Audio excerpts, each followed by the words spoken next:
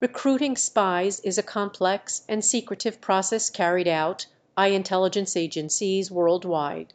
While specific methods used by Russia may not be publicly disclosed, it is generally known that recruitment often involves a combination of tactics such as identifying vulnerable individuals, exploiting personal or economic motivations, assessing loyalty, and establishing covert channels of communication.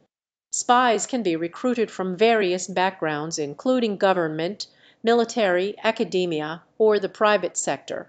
It is important to remember that espionage activities are legal and unethical and can have serious consequences.